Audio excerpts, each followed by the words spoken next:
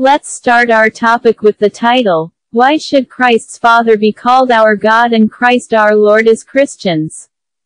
Come and let us read some. 1 Corinthians 8.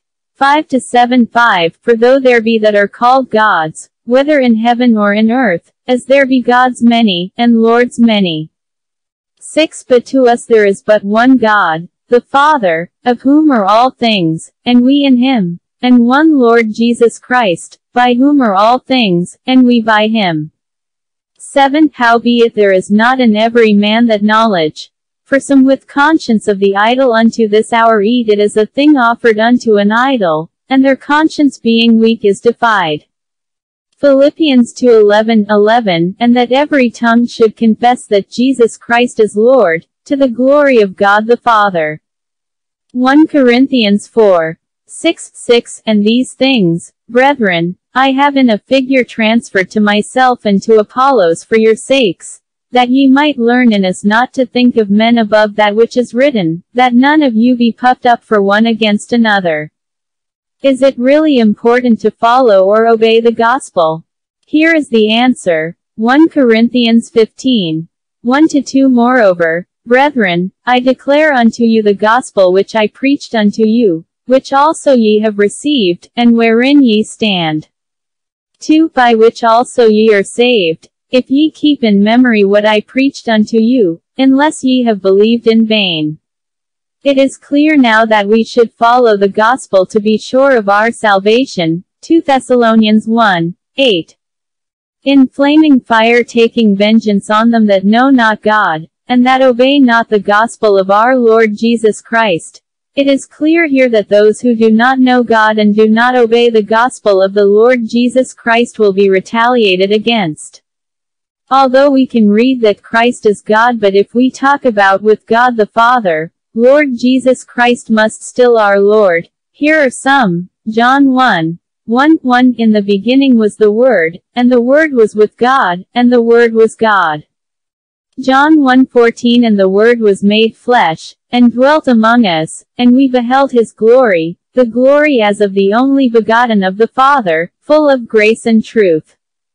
Titus 2:13 Looking for that blessed hope, and the glorious appearing of the great God and our Savior Jesus Christ. That's where the topic is about Christ and his appearance. As well as, John 20:28, And Thomas answered and said unto him, My Lord and my God. That's just about Christ again. It is not bad to call Christ our God if it is only about him and not about God the Father. Therefore we conclude that even if it is read that Christ is God, but if we talk about with the Father, we should acknowledge that he is the only true God and call Lord Jesus Christ our Lord for the glory of God the Father, and we will continue to obey the gospel so that our salvation remains. Among the Catholics they mention the term God the Father, God the Son, and God the Holy Ghost is a big mistake, because God the Father is not glorified and have not obeyed the gospel because it is no longer biblical.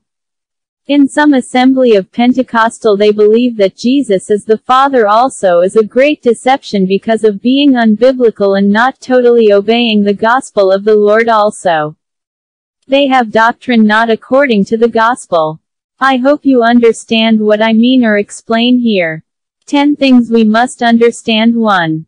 Being a member of a church is not the same as being a Christian. Christians should go to church, which is the house of God. That is why not all who go to churches are Christians. 2. Entering a man's house doesn't necessarily make you a family member.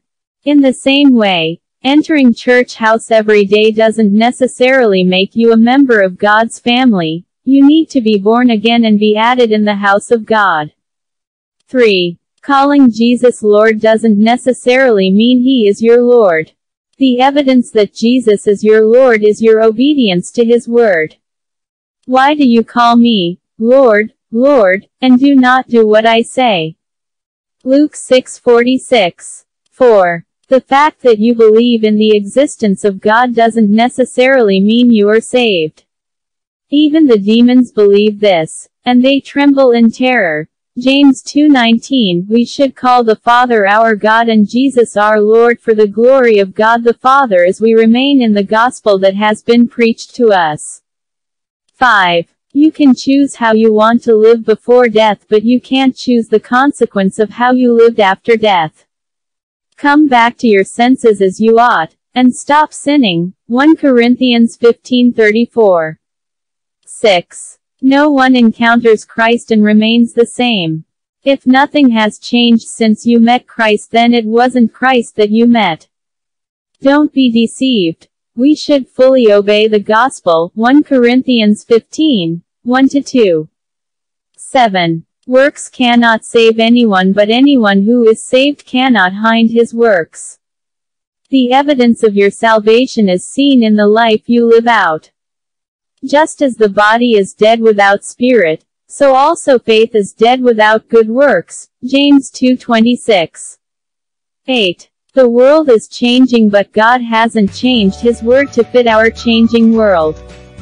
Don't change the word of God to suit your actions. Change your actions to suit the word of God. 9. Hebrews 9:27 says, man is destined to die once, and after that to face judgment. If it's true that people die, then it's also true that there is judgment after death. Don't live as if there is no judgment. 10. The more you celebrate your birthday, the closer you get to your death day. You may know how much years you've spent, but the time left is a mystery. Live every day as if it's your last day. Blessed are those who have been saved and come to the knowledge of the truth. Until here only.